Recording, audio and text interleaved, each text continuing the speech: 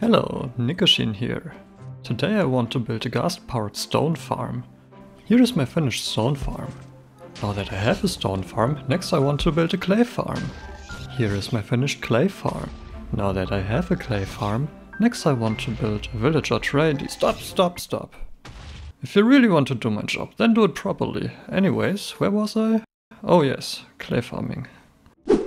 It is since 1.19 that mud can be converted to clay by placing it on top of a row of other blocks which are supported by pointed dripstone, and then after an undefined amount of time your mud will turn into clay. And a little side note, you don't actually have to use full blocks, you can also use half slabs as long as the block you use can be supported by pointed dripstone and you place mud above. It will be converted, even if it looks a bit weird. And if we now hook that row of dripstone supported blocks and the converted clay above together to a smart piston now, then we have a finished farm.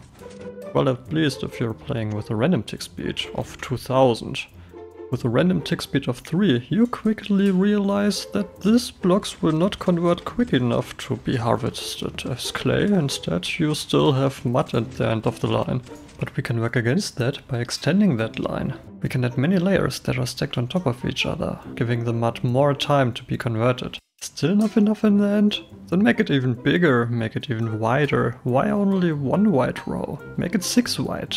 Make layers upon layers with dripstone supported blocks, and eventually when they reach the top, well, they're converted. And this is what we will now do in the survival world. The clay farm will be right next to the log farm. We can already see this hole here is the one where the platforms will be built, with a dripstone underneath where the mud can be converted into clay. So much about the stone farm, by the way, because this small dig right here already provided me again with so much stone. I don't think I need much more for the time being. So my plan is I will have that minecart here and I will eventually place my mud right here. And there will be a piston that pushes the mud in the direction of the big hole right here. We will then proceed to push the mud down the hole with this contraption here. The blocks will be pushed down, like this gap would be closed, and if we now power this piston here, we see how the dirt gets pushed down even further. While racking my brain over this thing here, I was also adding the gas cage right here, and the railway so Gaslyn can be sent over here. All the string and all this moss carpet are there so that she can go through the floor without getting hurt, and that works quite good, I have to say. So much about the infrastructure of the gas transportation. Now let's get back to our conveyor belt and finish that one.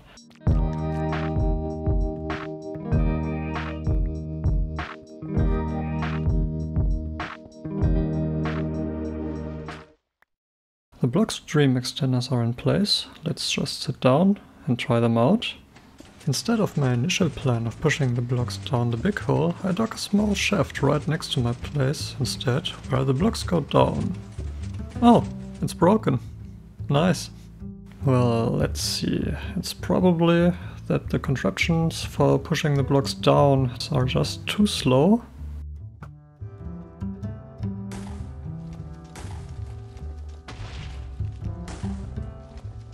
Back from the drawing board, this is our new solution now. This machine is much faster than the previous one. It should be 8 or 10 ticks, something around that area. I'm not exactly sure, but as long as it's faster than 12 ticks, which is my clock speed, I'm completely fine with it. And now another test with a new block conveyor system. Yep, it worked. This dirt nozzle that sticks out of the wall, that was sent right down from my AFK spot, which means the next task is to push it back up in the most convoluted and slow way possible.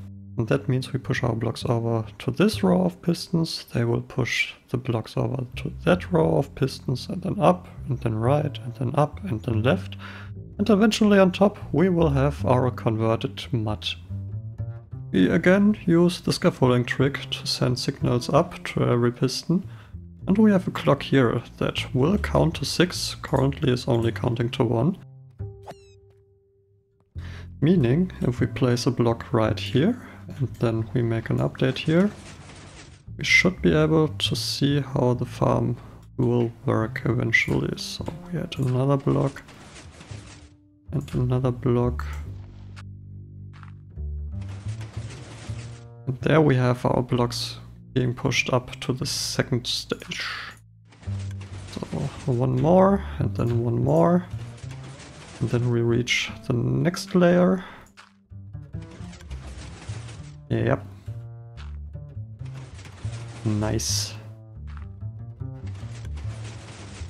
With the working piston layout prepared, I then did some resource gathering, and when I was collecting my necessary full shulker box of dripstone, I then realized, wait a minute, I'm a redstoner. So here's my finished dripstone farm. I took all of the dripstone I had collected until that point, but I think it was worth it. Should I have made a full episode about that thing? Yeah, probably, I guess. Anyways, with all the resources at hand, I then built up all the 25 layers. One layer needed 66 dripstone, by the way, until I again reached the top. The layer is now mostly finished and already packed up with a lot of mud, except it's not mud anymore, it's clay now. But now comes is the tricky part, because now we have to take our 6 block wide block stream and compress it down to 1 block. And let's get rid of this test subjects. Iron is worthless, so let's have it fall down. We place 6 blocks right here. 1, 2, 3, 4, 5, 6. Then we see how the layer is being pushed up. And then, yeah, right into my Ghast cage, because I haven't completed the circuit yet. About that being the complicated part now, you know, normally you would build something like an observer here, then we would have a block here and a block here, this one actually not. Then you would place a redstone dust, and you would argue that every time there is a block being pushed over the observer, there would be yeah, sticky piston is wrong. There would be an extension from the piston. However, if we try it now,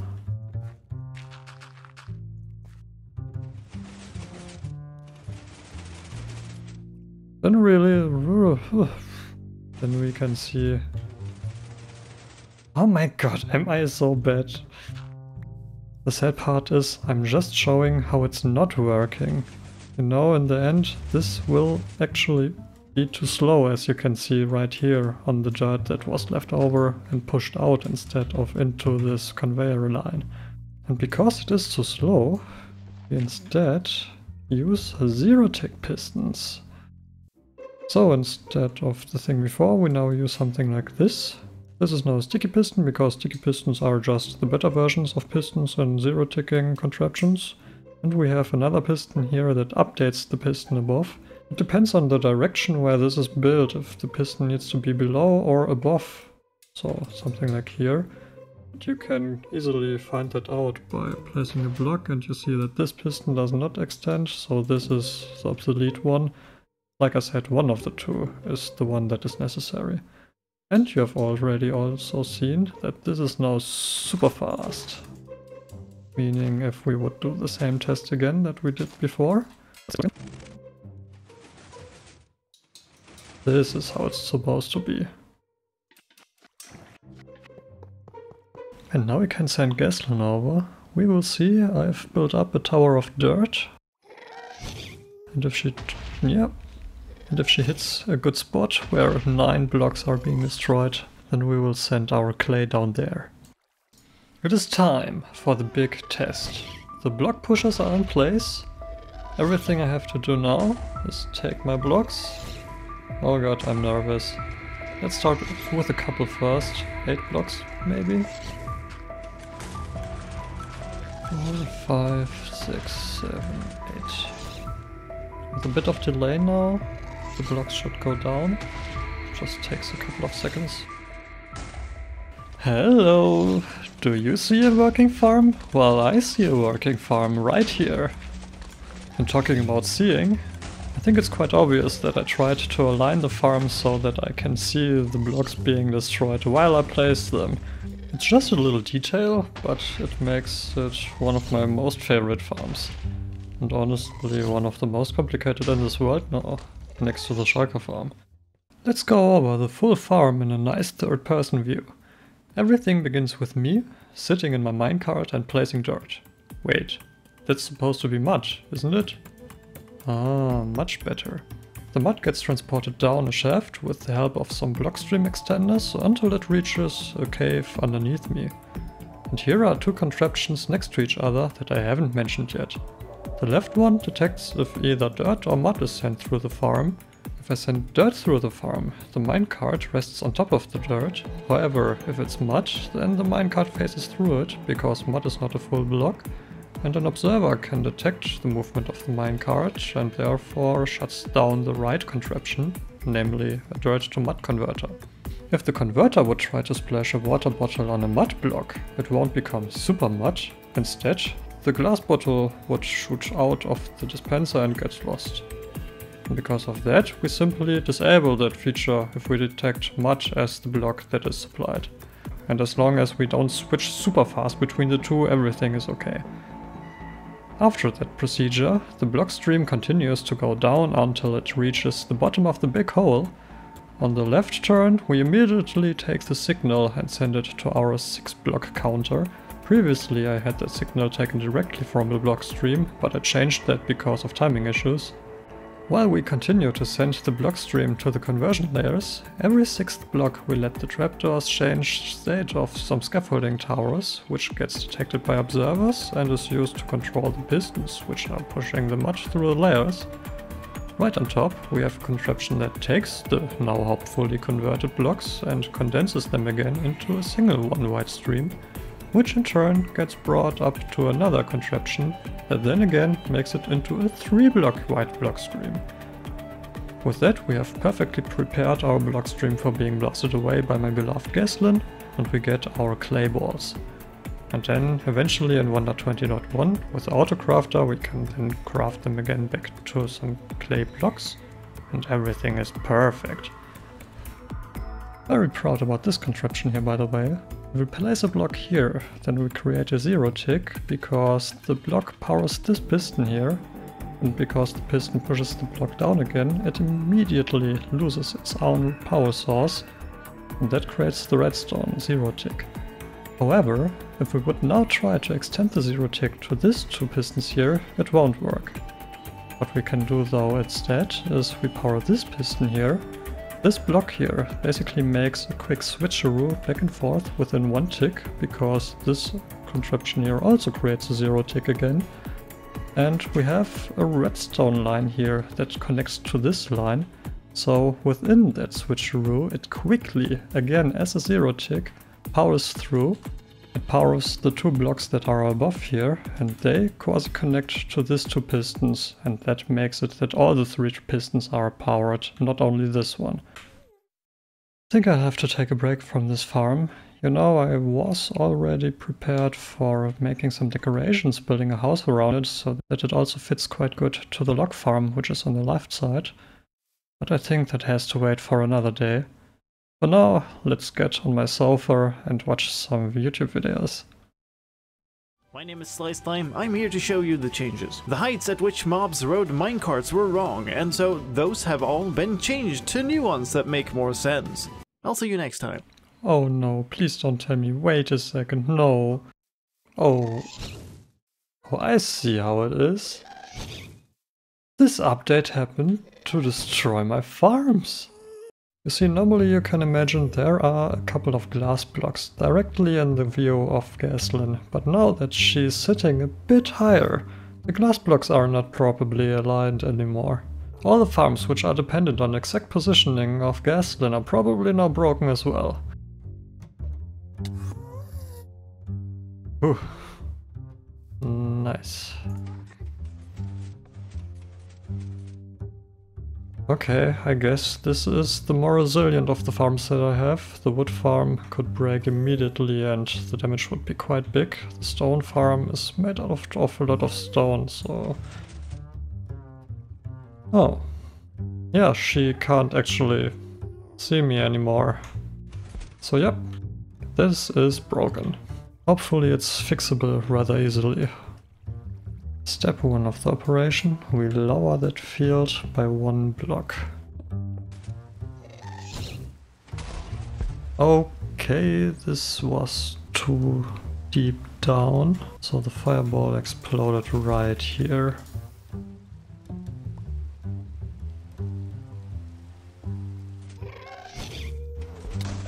Ouch. Come on, come on, come on. Oh, oh, no. No, no, no. Oh. Oh.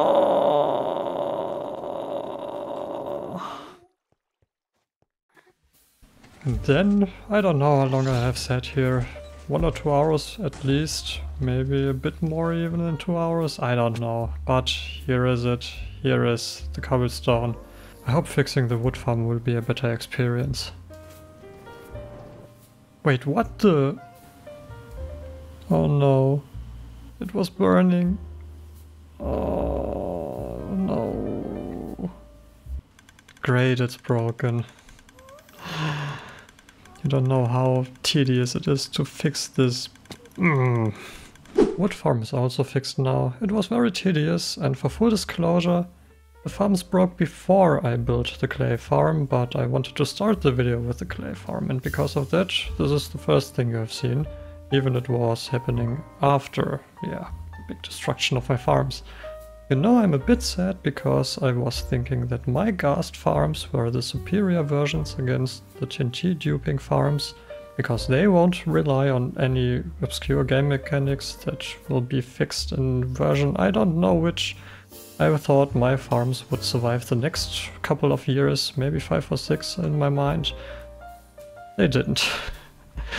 Okay, I'm sorry for everyone who built my farms and now they're broken, and I hope you have a better experience at fixing them than I had. Talking about farms, last week I asked my viewers for a name for my pet wither, and instead of my hopeful 1 comment from one of my most favorite viewers, I even got comments from my 2 most favorite viewers. The choice will be done by a dropper draft. The first option is Grum, or alternatively it could have been Dinnerbone. It's not about the name, it's about the fact that the wither would be upside down and I could see the heads inside the farm. And the other one is the Chicken Nugget Fryer. And which of the 2 it is, we will decide by flicking that lever here.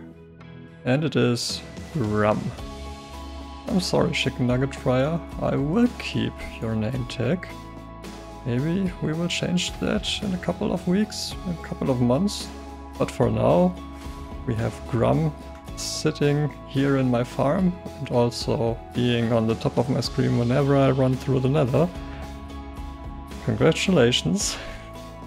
Looking at it, I do find it quite funny. End of the episode. The real end will be a time-lapse from building my stone farm, because I do have some footage that I can still show you.